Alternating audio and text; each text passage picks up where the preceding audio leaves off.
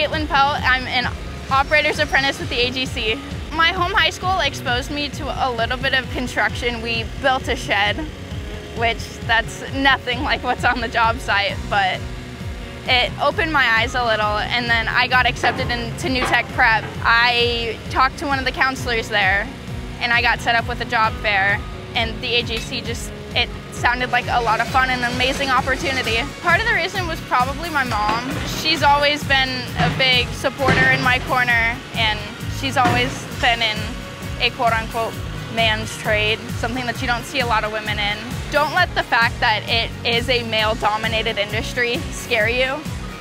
There's still going to be women in here. It would be wonderful if we had more women on job sites like this. The trades are definitely not just for men. So right now we're on Sundance and we're laying forced sewer pipe. We get here pretty early, the sun's just starting to come up, and it's quite nice out. We get started, we pull stakes, and then some start digging, others start potholing. I was picking up sewer bypass line this morning. I definitely do not dread work. I'm always excited to get up and start my day. I'm starting on the job before I start in the classroom, and I'm getting paid to learn out here, which is, it's wonderful.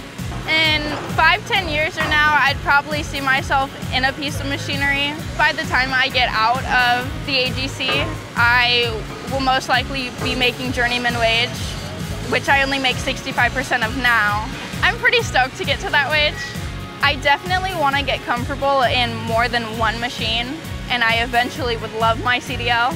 Well, I figured if I can drive them, I might as well be able to haul them. To learn more about the trades and opportunities, visit tradeuptoconstruction.com. Trade Up to Construction. We build community. Sponsored by the Inland Northwest AGC and CREM 2.